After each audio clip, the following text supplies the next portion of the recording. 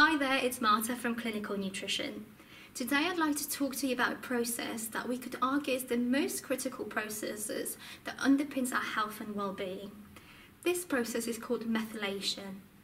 Proper understanding of how it works and how we can support it with dietary and lifestyle recommendations can really help us to optimize our health. So what exactly is methylation? Methylation is the addition of a methyl group onto different chemicals, and these could be toxins from the environment, it could be your hormones, DNA, proteins, neurotransmitters, and so on. This process is reliant on many different nutrients, but in particular folate as a methylfolate, or vitamin B12 as methylcobalamin. Together those nutrients create something called SAMe, S-adenosylmethionine. And this SAMe acts as a methyl donor. It gives away its methyl groups to all those different molecules that we've just mentioned, and therefore facilitates different methylation dependent functions.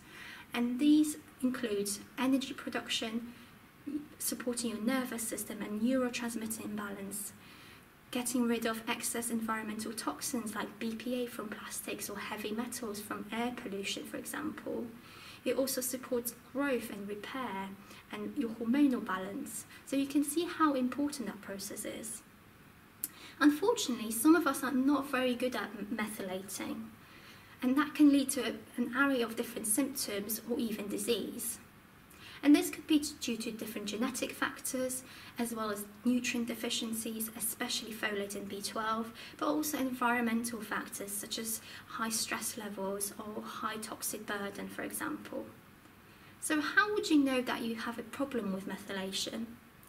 Well, just as it functions, the symptoms of methylation imbalances can be very diverse. However, we can often see problems with the nervous system. So sometimes that can present as anxiety, depression, OCD, or even psychiatric disorders such as bipolar disorder or schizophrenia. Methylation is also very important for your hormonal balance, especially for females, and estrogen metabolism. Therefore, if it's not working properly, we may see things like PMS, irregular cycles, or even fibroids or endometriosis.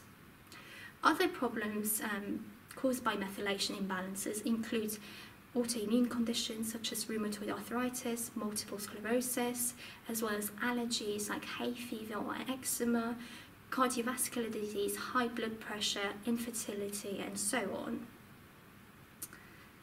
So what can you do to improve that process and support your methylation?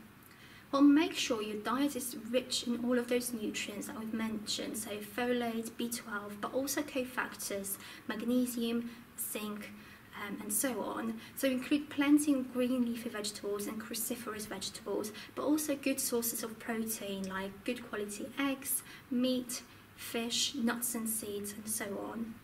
Also try to reduce stress and maybe include some meditation or yoga to help to reduce that body burden. Try to reduce toxins in the environment around you, so make sure you buy organic food as much as possible and use organic and natural skincare. All of these things can really improve how methylation is working and potentially even have a positive effect on those symptoms or even different conditions that we've mentioned. However, if you're already displaying some of those symptoms, or if you're deficient, for example, sometimes the diet is not enough, and therefore for some people, supplementing with a good quality multivitamin that provides methylfolate and vitamin B12 as methylcobalamin can be really helpful. On top of that, if your digestion is not working well and you find it difficult to absorb nutrients, liquid nutrients might be very beneficial and easy for you to absorb. And this is particularly important for pregnant women and preconception, because that's a time of growth and need for extra nutrients. So I hope you found this video helpful to understand a little bit about methylation and how you can support it with diet and lifestyle.